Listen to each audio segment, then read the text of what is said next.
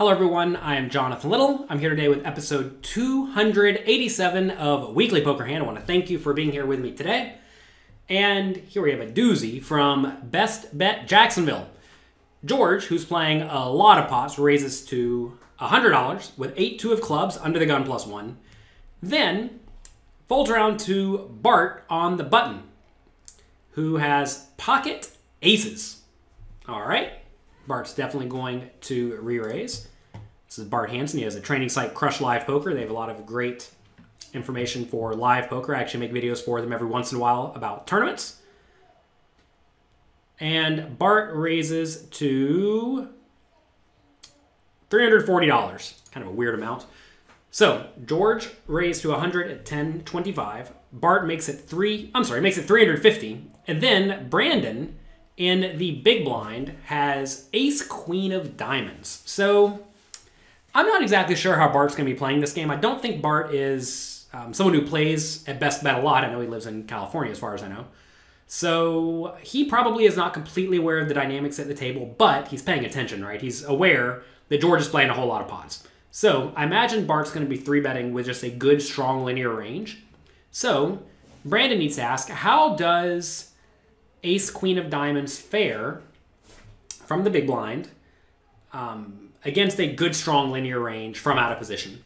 And I think the answer is actually not very well. And look, I'm not going to say you should actually fold ace-queen in this scenario because this is a loose, wild game, and ace-queen of diamonds goes way up in value when you're playing against players who are, raising jack-2 of hearts from early position and raising 8-2 of clubs from under the gun +1, right? So I certainly don't mind calling in this scenario, just trying to flop well, because 3 ways ace-queen of diamonds is going to do well enough. So I'm okay with calling. That said, folding could be fine too. Or 4-betting as a bluff could be fine too. He does call though, and George decides 8-2 of clubs is good enough. It's probably not dominated. That's accurate this time. And we see a flop of 8-8-4. That's exactly what George wanted. That's his jackpot flop. Brandon checks, George checks. And now Bart with his pocket aces should very likely continuation bet. This is a situation where you usually want to be betting frequently for a small amount because usually your opponents are just drawing dead or nearly dead, or you are drawing dead or nearly dead. But more often than not, your opponents are just going to be way behind. So Bart does bet $375 into the $1,100 pot, which I think is great. And George calls with the ace-queen of diamonds. There is a diamond on the flop, so he has a backdoor flush draw and 2 overcards. And this is a dicey spot. I mean, and this is a scenario you're often going to be in when you call from out of position with a hand like ace-queen of diamonds. I don't think Brandon really has any better options than to just call with ace-high that very easily could be good. So I think this really is his only logical line. If he had a hand like jack-10 of diamonds that he decided to splash around with pre-flop, he could certainly elect to check raise that because it has backdoor draws, and ace-queen or jack-10 of diamonds just doesn't win when it checks down. But ace-queen of diamonds actually does win sometimes when it goes check, check, check, check on the turn in the river. So I like this. I think this is perfectly fine. But, like I said, you really don't want to be in this spot. George now, who has played every pot so far on the stream, makes it $1,500. Now, luckily for Bart, he started this hand with only 200 big blinds, $5,000. Remember a few episodes ago, I said that when you are playing in these very, very loose, aggressive, splashy games, one reasonable option is to just play shallower stacked. That way, if you do happen to run into a setup spot, kind of like this, you are not going to lose all your money. Now, the other side of that argument is that, well, if my opponents are going off and they're raising here with all the 6-5 offsuits and 7-5 offsuits and for all we know, like 3-2 of spades, right? If they're really getting after it, I want them to be as deep stacked as I possibly can, and that actually is true.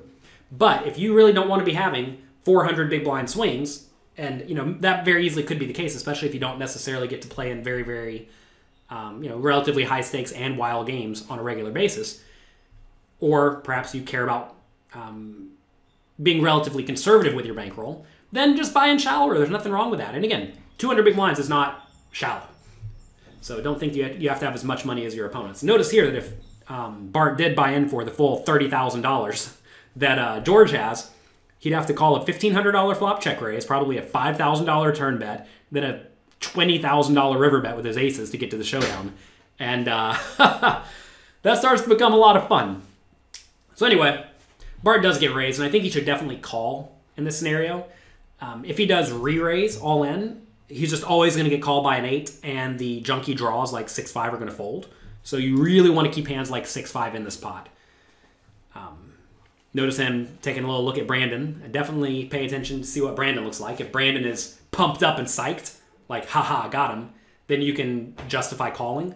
I'm sorry, justify folding the aces, because then you're probably against an 8 a lot of the time. But if Brandon looks like he's done with it, then it's perfectly fine. So Bart does elect to call, and it looks like George goes all in on the turn without even seeing the turn, or if he did bet, it was insanely fast. He puts Bart all in. Bart has to now put in $2,600 into the pot that's going to be $12,500-ish. So Bart needs to win 25% or 20% of the time with aces. Is your opponent bluffing 25 or 22 or something like that percent of the time? The answer is just yes. Well, to be fair, the answer may be no, but the answer is probably yes. Given the way we've seen George play, I would be surprised if George did not make this same play with hands like 6-5 and 7-5 and 7-6 for gut shots, or perhaps even stuff like backdoor flush draws. Did I even say the turn card? The turn card was a 3. So, I mean, to be fair, all turn cards are blanks besides a 7-6, 5, or 4, because maybe there's some world he check raises a 4. So this is just an unfortunate spot for Bart where he is going to lose his money, and he loses all of his money like a champ. They do get it all in. They do run it twice. It does not matter. And Bart plays in this game for about 1 minute and loses 5,000 bucks. Poker's a fun game sometimes. And look, there are going to be situations when you are playing where you just run into it. I get emails every day from people who are usually relatively new to poker, or they just don't understand the variance that you're going to experience. And they're thinking, oh man, I should have folded the aces here on the 8-8-4-3 board. But if you're paying attention to the way your opponents are playing, in this scenario especially, don't fold the aces, it would be a big, big, big mistake. Now, if instead we were playing against a game where everyone was super nitty, and you knew that they would literally never raise or rarely raise with a hand like 6-5 on the flop on 8-8-4, they would actually just fold it to a bet because, you know, it's only a gut shot. If that's how your opponents think, then actually folding the aces becomes reasonable, especially if you know, or at least have a good idea, that they will only raise with an 8 or better. But that's not the game we are playing. And that's actually why a lot of people struggle to move up in stakes, because in the very small stakes games against like weak, tight players, they really do just have an 8 every time they raise. But as you move up, you're going to start running into more and more aggressive opponents who will raise the nut hands and then the obvious bluffs. And right here on 8-8-4, there are a lot of obvious bluffs. You may say, what obvious bluffs are there? Well, like I said, the gut shot straight draws, but then also hands like 9-7 of diamonds for backdoor flush draw, backdoor straight draw. Those hands should be raised. And if your opponents are raising those hands, then you just can't fold the aces, and sometimes you're going to run into it when they actually have it. That is the power of playing a strategy that raises more than only the nuts. You end up getting paid when you actually do get the nuts.